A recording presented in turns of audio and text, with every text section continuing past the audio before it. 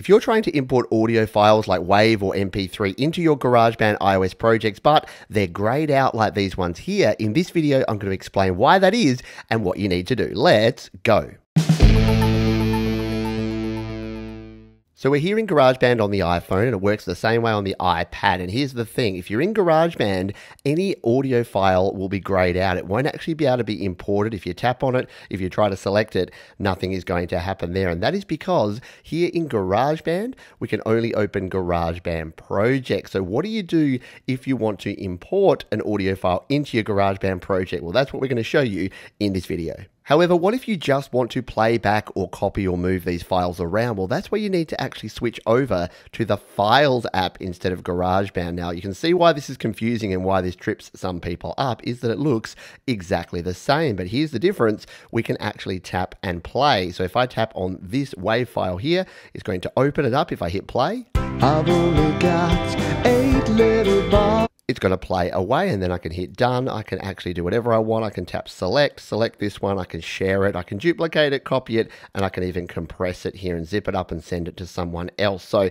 if you actually want to do something with a file, go to the Files app. The thing that people struggle with from time to time is if you're in GarageBand, it looks like it's exactly the same, but it's a completely different app. So what if we do now want to bring this loop into a GarageBand project? Let's show you that now. So what we need to do is actually create a new GarageBand project. So we're going to tap Create Song. We'll just tap the audio recorder. We won't be using this, but we need to go to our track view. So we're going to tap in the top left here to go to track view. Now, before we import, which we're going to use our loops browser to import our file, we need to tap on this plus button over here on the right and make sure we've got enough space. So what I recommend is tap on this one and then make sure automatic is selected. This will make sure that your song length is long enough to put your file in there. Now, if you know the tempo or the time signature of your file, you can come in here and you can adjust the tempo, time signature, and key signature, and that will just give you a head start when you import your file. But we don't know that for this, and we won't go into that detail.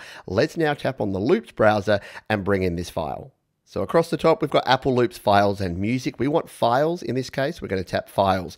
And then we need to tap down the bottom here, Browse Items from the Files app. So this is the connection between GarageBand and the Files app that we were just looking at. So what we're going to do in the top left, we're going to go back to our locations.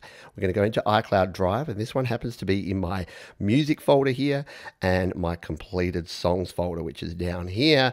And there they are ready to go. So if I want to bring in this 8-bar song here that I did, I can tap on that one.